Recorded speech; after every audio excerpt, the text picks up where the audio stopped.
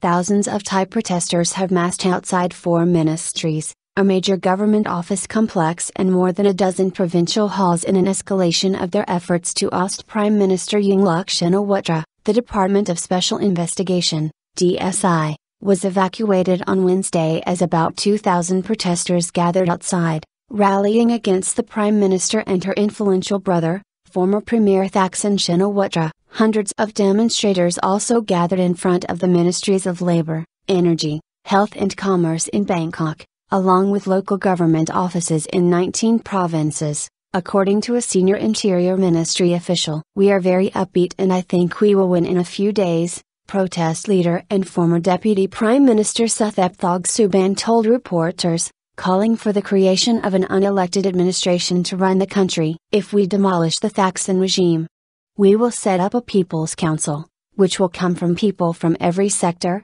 he said. "Then we will let the People's Council pick good people to be the Prime Minister and ministers." Anti-government protesters chanted abuse at the DSI as scores of riot police scrambled to put on helmets and hold up shields, with crowds pushing against a low fence. The DSI, located in a complex of key government offices, recently indicted Thaugsuban for his alleged role in the deaths of more than 90 people in a 2010 military crackdown targeting supporters of Thaksin Shinawatra. Interest rates slashed. Thousands of demonstrators, angry at the continuing influence of Thaksin Shinawatra on his sister's government, have forced the closure of several ministries in the past 2 days, and they show no signs of letting up. About 3,000 protesters gathered on Wednesday at the Energy Ministry, 700 at the Commerce Ministry and 200 at the Industry Ministry, police said. Interior Ministry Permanent Secretary Wibun Sagnuampong said all ministries were still operating. As the turmoil swelled,